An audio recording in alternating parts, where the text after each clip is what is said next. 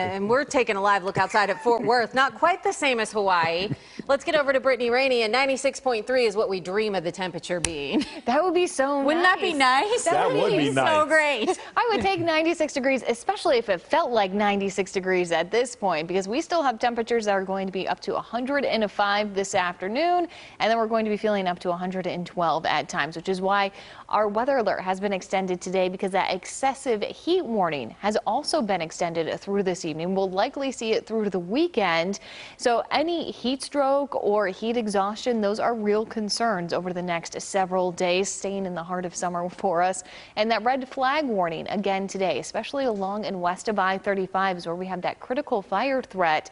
And we could see a few showers early next week. We're mainly looking at Monday evening and then again on Tuesday evening, which is good news because with the latest update of the drought monitor, we are seeing more of that severe drought being expanded over into Hood County and parts of Somerville County. Unfortunately, the rain that we do have in the forecast, it's not a very good soaking rain, which is what we would need to help alleviate some of the drought conditions. These are just going to be spotty light showers, and a lot of us, we're going to be staying dry.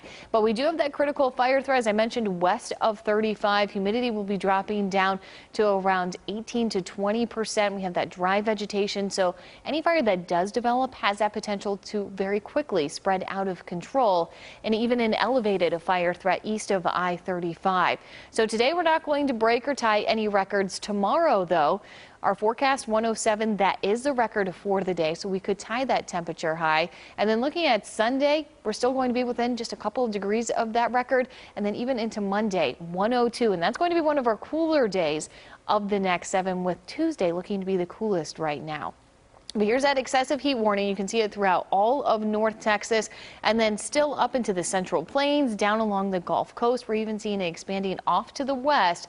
But we'll finally start to see a little bit of rain trying to creep in as we get into Monday and Tuesday of next week, with this ridge shifting a little bit further off to the west. And that will allow a weak front to move into our area and just a couple of spotty showers with the highest rainfall totals up along the Red River. Your first alert 7-day forecast, though, we continue the triple digits right through Monday. Tuesday, maybe we'll stay under that century mark, and then Wednesday and Thursday we're back up to 104.